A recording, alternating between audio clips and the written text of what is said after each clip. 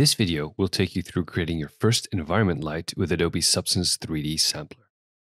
Environment lights can be shot on location and let you integrate a 3D object into a photograph with correct lighting. We start from a set of photos taken with a 360 camera. If you don't have a 360 camera, you can download the files used in this video and work with those. I'm using a Ricoh Theta camera, but the principle should apply to other cameras as well. What's most important is that you shoot multiple bracketed photos. Bracketed photos means each photo is more exposed than the last one. This lets Sampler rebuild the light intensity, as it's impossible to capture accurate lighting with just a single photo. To get your brackets to work in Sampler, they need to use the same exposure value offset. To keep it simple, you start from an underexposed photo with a very short shutter time and double the shutter time for each next bracket. So starting from 1/25,000th, going to 1/12,500th, 1/64,000th, and so forth. With the Theta, I keep it simple and have a set of brackets that works for most cases. You will have to adjust this if you switch between night and day settings. Once you're ready with shooting, transfer all the bracketed photos to your computer and group them per location set. I'm using JPEG files instead of RAW. The quality is slightly less, but it's easier and less work to use. Now, let's get started with Sampler. We'll create a new project. Then, in the project window, I'll click the plus next to environment lights and pick New Environment Light. This creates a new light resource that works a bit different than a material. We'll start by bringing our photos in. I'll be using an outdoor set to start with. Drag and drop all photos into the empty layer stack on the right. Sampler brings up a template window, suggesting you to use the HDR Merge template. This does exactly what we want, so click OK. After some calculation, the photos are merged and we can see something happening to our 3D view. With environment lights, you'll want to customize your display settings a bit to understand what's going on. Go to the Viewer settings in the bottom left, open the panel and scroll to the meshes. I find the Preview Sphere mesh works well to understand lighting. Then, open the 2D view window by pressing the button at the top right or by pressing the hotkey 2. The 2D window lets you see and interact with your lighting environment directly. Right now, it's showing as a flat 2D image, but if you find the Enable Projection button to the bottom left, below the 2D view, you can set it to wrap and behave as a 360 panorama. To look around in this mode, use Alt plus left mouse button. Now we can start tweaking our environment with filters. Let's check out the HDR Merge layer first. It has two settings. The input exposure delta tells Sampler the difference in light between each bracket. 1 EV means the light halves between each photo, which is exactly how we set up our camera. If you take a different approach, you'll have to calculate the EVs yourself and adjust these settings. The output auto exposure does a good job most of the time. It tries to find a good balance for you. The offset slider below lets you make adjustments to the overall exposure for the image.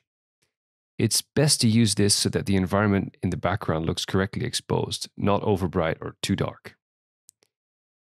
First up, I want to adjust the color temperature a bit. This photo was taken at 5000 Kelvin and it should be a bit warmer. If you hide the viewer settings, you'll see the Assets window. I'm going back to the Starter Assets. In the search bar, type Temp, and you should see the color temperature filter show up. Drag the icon onto the top of your layer stack. This adds a new filter with new settings. You can adjust the color temperature warmer or colder. This sunset photo can do with being a bit warmer. We'll go for about -0.18. You should notice that the light coming from the sun seems to be missing a bit. That's because the sun is so bright, it's not possible to capture its full intensity with brackets and a 360 camera. No problem, we can fix that in Sampler. Let's add another filter, but use the Quick Filter button above your layer stack. There, it shows you all filters currently available. We'll choose Sphere Light. The sphere light won't be immediately visible. Look around your 2D view with Alt plus left mouse. You'll see a large white disk somewhere above the horizon. Let's drag that onto the sun.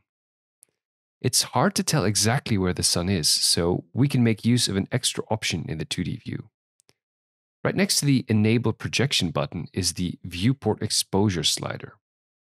This lets you temporarily darken the exposure in the 2D view. Setting it to around -3 or -5 reduces the sun glare and helps position the light. You can see the sphere is blocking light rather than emitting it. In the settings, find the sphere radius and reduce it. 0.15 or smaller works well. The smaller, the sharper the shadows will be. Above that, the exposure controls the intensity of the light. With this setting, we can fake an intense sun. Radius and exposure are linked, so you have to tweak both. Look at your mesh and try to get the light's exposure high enough so it doesn't burn out on your mesh. You can turn on another setting to help judge the lighting intensity. Instead of viewer settings, open the shader settings below it. There's a checkbox for shadows that draws some simple, real-time shadows for your brightest light. It's not perfectly ray traced quality, but it helps you judge the overall look. I ended up with a radius of 0.05 and an exposure of 13.2. All that's left is to tweak the temperature to match that warm sunset color. 5400 Kelvin looks good. We're getting closer. If you look down, you can see the tripod the camera was sitting on. Ideally, this is removed to not affect our light. There's a filter for this called Nadir Patch. Once added, you can see it adds 2 squares on the floor. It works like clone stamp that's constrained to the floor. You just move the source patch around to find a good match for the ground around the tripod. Again, use Alt plus left click to rotate the view to find a good spot.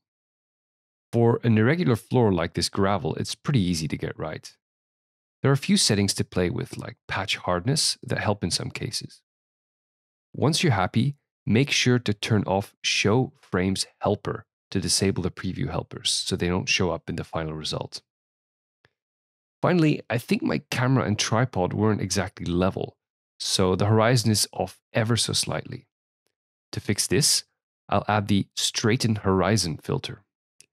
This lets me set 2 points on the horizon, and Sampler will straighten things based on the line between them.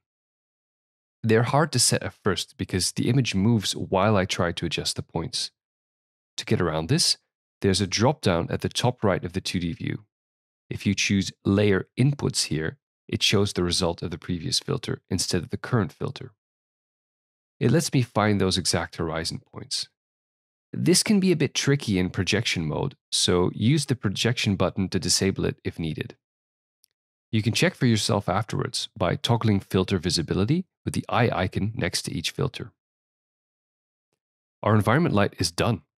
Let's name it by right-clicking and choosing Rename. Then, we'll save our project in case we need to come back to it. Now, we have 2 ways to use it outside of Sampler.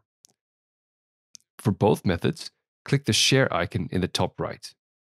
If you're using Substance 3D Stager or Painter, you can send it with a single click using the Send To functionality. Inside Stager, you can then use the environment to integrate an object into your regular photograph taken on the same location. If you want to use the environment elsewhere, click the Export As button instead. Make sure you've named it, choose a path, and change the format to EXR. Right now, EXR is the best format for light environments. You might get incorrect results with other files. Just click Export, and your file is written to disk, ready for use elsewhere. That's all there is to it. Go out and have some fun now.